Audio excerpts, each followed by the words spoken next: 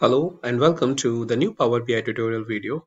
And in this video, I will show you how you can add icons to Power BI table and conditionally format it.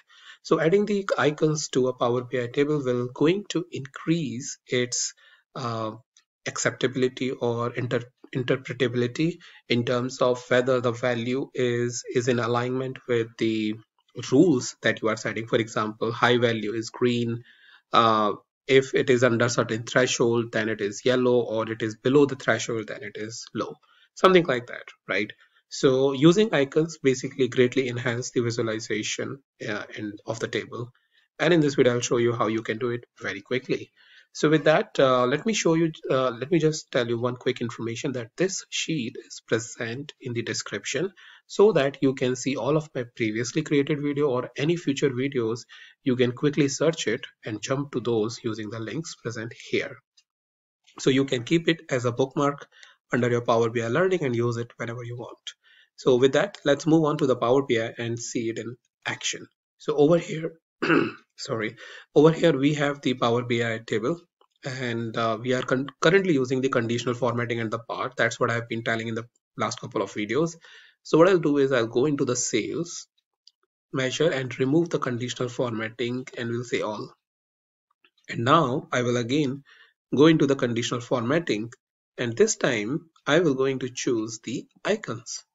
As you can see, it's very straightforward. So what it is doing is using the rules, apply to values only, sum of sales, summarization is sum, icons will be present on the left hand side. You can choose wherever icon only or right to the data. I'm choosing left on the data based on the default, and icon alignment is top. And the icon that you can choose is present over here, right? So you can choose, let's say even this one, that if the value is 0 to 33%, 33% to 67%, or 67 to 100%, based on that, the categorization will happen. You can also choose the number if your preference is number. So let's go with this default setting and simply click OK. So with that, you can clearly see that values which are in the higher order is having the green icon on the upper side. Over here, it is somewhere in the middle, and here these are the lower values. That's why they are low.